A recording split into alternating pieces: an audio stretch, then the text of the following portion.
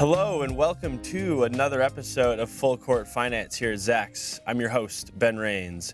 In this week, we're going to be previewing Nike's big Q1 earnings that are coming up on Tuesday.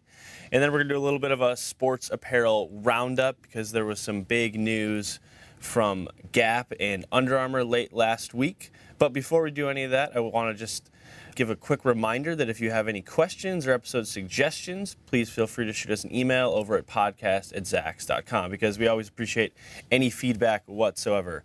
So now I want to get right into Nike. So we are officially 3 weeks removed from their big Labor Day Colin Kaepernick ad that drew up controversy pretty much everywhere. We had people calling for a boycott, then you had others saying, let's buy more Nike. It was a big political fiasco. It even led some investors recently to call for a vote to have Nike be more open on their political spending, to be more transparent and demand regular reporting on any type of political contributions.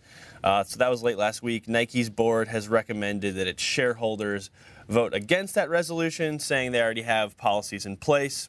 And then more specifically, they're saying that if they had to have even more transparency, it would, quote, put Nike at a competitive disadvantage, according to the company's proxy statement, that would reveal strategies and priorities designed to protect the economic future of the company. So they're saying, don't worry about it, we'll be fine. And it actually seems like this Colin Kaepernick ad thing has barely hurt the company whatsoever. The stock was up about 4% since that ad dropped 3 weeks ago. And as I've mentioned on the show before, Nike has a history of standing behind some relatively controversial figures, though you could say Kaepernick is maybe the most controversial so far. They stuck behind Kobe Bryant with his legal troubles, and then they stuck behind Tiger Woods through all of that drama.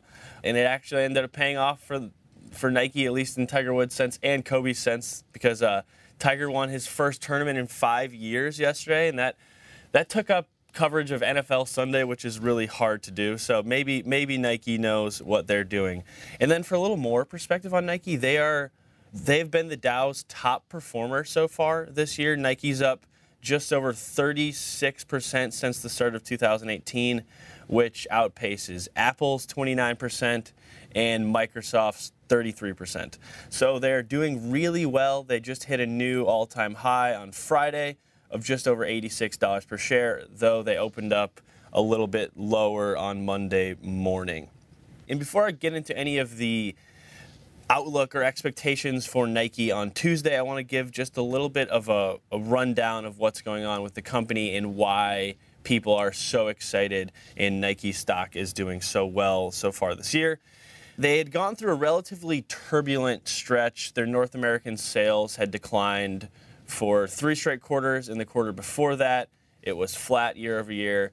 And that scared a lot of investors because North America is still by far their biggest and most important market. And then last quarter, their North American sales jumped 3% to $3.88 billion. That was a big deal. And throughout this whole time, Nike's management never really wavered from saying, we're going to get back to North American growth. We're in a transition phase of our company. And they've done just that. They've really, like a lot of other retailers, they've slowly tried to transition more towards direct-to-consumer sales through an array of apps, their own online platforms, and then partnerships with places like Amazon, Chinese e-commerce company JD.com, even Facebook. You can buy Nike stuff through Facebook Messenger even. It's pretty crazy. So last quarter, Nike said on their earnings call that Nike Direct, which is their direct-to-consumer push, drove 90% of the company's growth in fiscal 2018. And digital sales were up 41% in the fourth quarter. And that is really setting us up for what's going on right now. And obviously, a lot of people know Nike is still involved heavily with the NFL. They're the official jersey sponsor through the 2028 season. So that's the biggest sport in America. They're dominating. The second most popular sport in America, the NBA, they have that. They're only starting the second year of their big official jersey sponsorship deal. And it's also the most popular sport in China. So that's something that maybe not enough people know about yet, but that the NBA is quickly becoming China's most popular sport, which is great for Nike going forward as well. And that's not even getting into any of their stuff in presence in soccer, which is always expanding. But one of the things you might hear a lot of on the earnings call, and what we're going to talk about a little bit later with the Gap and Under Armour, is the athleisure market. That's one of the big markets that is growing across sports and retail in general, and that is something that Under Armour has failed to do, while Nike and Adidas and Lululemon, all these companies, have really pushed into this clothing that is, the idea is that you can wear it to the gym, but you can also wear it maybe to work on a casual Friday, or you can wear it whatever you're doing on Saturday. Just an option that you can wear more often, not just very specific to the gym or anything like that. So now we're going to get into the quick Q1 outlook for Nike.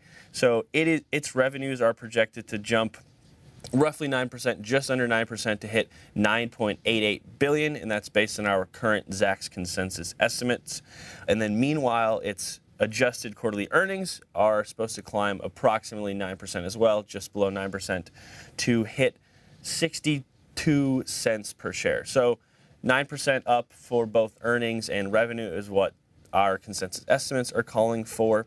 And then we've also seen some positive first quarter earnings trends that's been trending up, earnings estimates in the last 60 days for Nike, which is a good sign, meaning people are, some analysts are a little more positive than they had been about Nike's first quarter earnings results.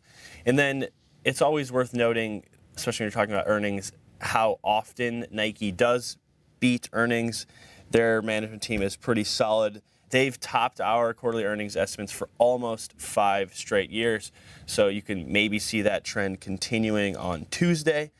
But beyond the basic top and bottom line, people are probably going to be looking once again towards North American revenues, and we have some non-financial metric estimates to pull out for that. So our estimates are calling for just over 3% growth once again to about $4.05 billion. So the fourth quarter was a big deal when they got back to that 3% growth in North America. So investors might be excited to see once again that North American growth is supposed to be at about 3%. And then in terms of the greater China area, which is a huge growth region for a lot of companies, and especially Nike, our estimates are calling for Nike's revenues to jump just over 21%, from $1.11 billion to $1.34 billion this quarter. So as I said, investors might be excited to see that 3% North American growth is back. Maybe they're hoping for a little bit more, as it accounts for about 40% of Nike's total revenues. But the only thing interesting about China, that 21% growth sounds great, but last quarter, Nike's Chinese growth in Greater China was 35%. So if that 21% figure might lead to some people getting a little nervous right after the report, but we will see how that goes. And then one of the last big categories that people will definitely be looking at Tuesday after the bell when they report is e-commerce, which we unfortunately do not have estimates for because they have not been reporting that for long enough. But besides that, footwear is their big category. That's where they generate a lot of their money. So that is supposed to grow by 8.4% to $5.95 billion. So total revenue up about 9%, footwear revenue about 8.4%. So some good growth, and then you got North American growth hopefully coming back as well for the company. And then their apparel division, which is smaller than footwear, which is the exact opposite for a company like Under Armour, which is a reason that some people don't see that company being the big growth company long term. Their apparel growth is supposed to jump 11.3% to just under $3 billion.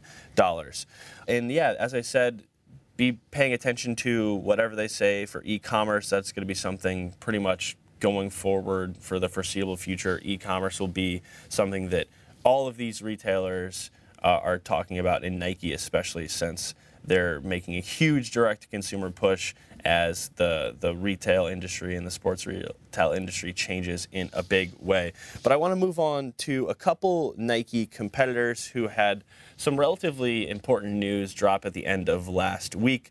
And before I get into any of that, specifically, I wanted to talk a little bit more about the market, the retail market as well, in the sports sense. So for the first half of 2018, you had the U.S. footwear industry growing by 7%, and this is according to NPD Group. It's a big market research firm, widely cited throughout kind of the retail industry. And then so it was driven by gains in online shopping and casual footwear, which Nike performs well in. And then you had the sports leisure was the fastest growing category. So that's that athleisure you'll hear a lot about.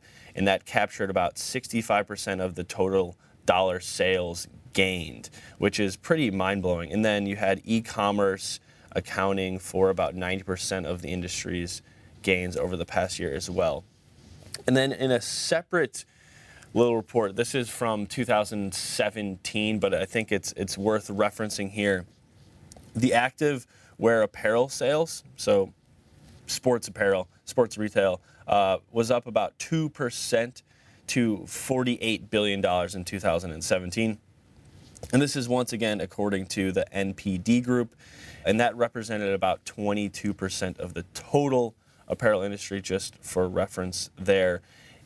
But why I point that out is in their report on the NPD website, they said that the biggest reason that category was up 2% was driven by women's athleisure, and what they're hoping going forward, or what they're expecting going forward, is that men's athleisure slowly becomes more popular as these brands try to push into men's athleisure, where you had Lululemon and these companies doing really well in that women's category. Which brings me to Gap, because last week, near the end of the week, Gap announced that they're going to roll out a new men's athleisure brand. They have a women's athleisure brand under the Gap umbrella, which also owns Old Navy and Banana Republic. That is Athleta. But for the men's, they're dropping, it's called Hill City, just how you'd think it's spelled. And they're calling it from the press release, a quote, high-performance men's apparel brand offering technical clothing that transitions seamlessly through the day, from working out to work to the weekend. So as I said before, that's the premise. That's what the executives of this company, and the idea is just more things you can wear everywhere. Versatility is what we're looking for. So you had Gap's CEO Art Peck basically just saying, we've had a lot of feedback from our consumers saying they want this type of men's product, so that's what they're going to be offering. It is not out yet. It's supposed to launch by mid-October, and it's going to be available at the beginning exclusively online, not on the Gap's website. It's going to be on Hill City's own website. And then there's also going to be some of this Hill City clothing for men at select Athleta locations. As I said, Athleta is the women's version of this. It's kind of a Lululemon type of offering from the Gap that is done actually pretty well. What's interesting though for the Gap, and what I've kind of thought about the company for a while, is they're kind of in between what they want to be. Do they want to be a little bit of a cheaper option? Because if they're competing against Lululemon that's at this really high price point, this menswear that they're going to offer through Hill City is also at a really high price point. The running pants are going to cost between $98 to $128. Obviously, they're supposed to be good. The samples they have so far and what they have on the website, kind of in their little lookbook, is it looks good. It looks simple, clean lines, all that jazz. But I mean, it's kind of pricey when you think about it, that you already have this company, Lululemon, that has reached this kind of, we have all of this cachet as this fancy high-end company who sells these $120 yoga pants, and now it seems like the Gap's coming in and doing the same price point without, as I've now said a couple times, without any real standing in that division yet of men and women's athletic wear. And then for a little reference for how well Lululemon's doing, because they then last week actually recently vowed to push their men's items, which they've slowly been adding more to. They're predicting that their men's sales alone will reach $1 billion by 2020. So for reference, Q2, their overall revenues were up 25% to $724 million. And their e-commerce, they said, was up 47%. Their comps in Asia were up 50%, and their Chinese e-commerce comps were up 200%. They're still very small in China, so those comps are going to be kind of overblown just because they're so small. It's easy to kind of grow 200% in a quarter. But for reference, by 2019 for the fiscal year, our current estimates are predicting $3.66 billion in total revenues. So by 2020, they're expecting their menswear alone to be $1 billion. So you can see that they're really trying to push into this new category that can then maybe sustain growth for a longer period of time as they kind of become a little saturated in the women's section. And I want to close with a company that has not done particularly well in this booming athleisure business, and that is Under Armour. And they unfortunately at the end of last week announced that they're going to cut 400 jobs globally as they try to continue to cut costs to fight against some poor sales. And despite some of the poor sales and some things that I think are definitely trending in the wrong direction, the stock price has gone up a lot over the last year. But that's mostly because it had just tanked before that. So it's kind of just people are riding it up, and we'll see where it goes from there. But yeah, so Under Armour is cutting its workforce by 2% over the next period of time. And this is also the second time they've done that within the last year. So this time it's going to be 3%, 3% of their workforce, 400 jobs roughly globally. And then a little over a year ago, Under Armour announced similar cuts, that they were cutting about 2% of their workforce, so 280 workers around that time. So over the last couple of years, they're trying to not clean house, they're just trying to slim down the business. This is something that CEO Kevin Plank has said a lot. They need to be quicker at their go-to-market strategies. They need to be able to churn these new looks for every season out more quickly than they had been, because it's something they talked a lot about, that they didn't know how to operate as this huge global company, and it kind of happened fast, and now they're trying to deal with this on the fly. So we'll see how that goes for them. But yeah, once again, there's a lot going on in this market. The athleisure is something you're going to hear so much about for the next couple of years, at least. You have the Gap doing this now with men's. Lululemon is continuing to perform really well, whereas Under Armour, on the other side, they have not seen their athleisure business grow as they would have liked. And then Nike continues to be in the news for varying reasons, but the company is still strong. Their earnings report's out after the bell on Tuesday, so make sure you check that out. And then, as I said, you look for North American sales growth in Greater China, e-commerce. Those are going to be the big three things, and then we'll see if there's any new news from Nike after that. But that does it for another episode of Full Court Finance. Until next time, I'm your host, Ben Rains. And remember, if you have any questions, please feel free to shoot us an email over at podcast@zacks.com.